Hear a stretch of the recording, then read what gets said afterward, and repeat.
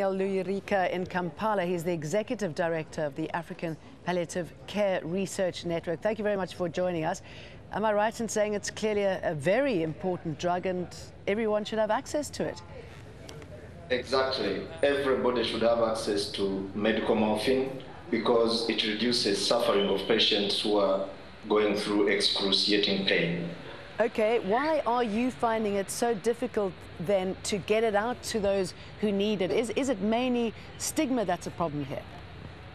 There are a number of layers of problems across Africa. The first one is policy. In many countries, you have countries where they are still stuck to the old policies, where they are looking at control rather than access. Then you have human resources. Many health workers are not trained in the use of morphine, and therefore the need for in-service and pre-service training in morphine availability and use.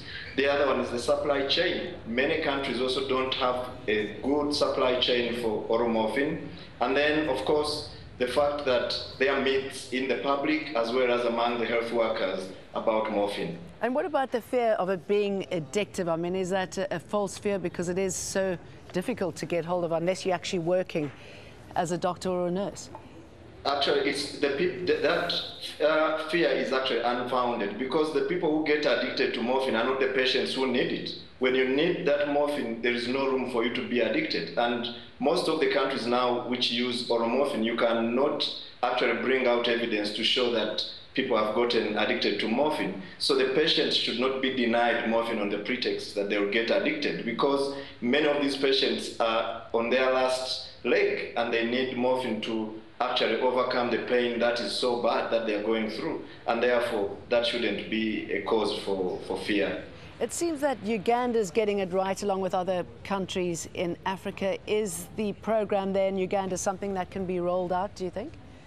I think Uganda took a step when they changed the laws and allowed nurses to prescribe oral morphine, because the majority of patients in Africa are seen by nurses. And so if you don't allow or facilitate nurses to prescribe oral morphine, you are actually causing suffering, because if you have one doctor to 20 patients, many patients will never see a doctor.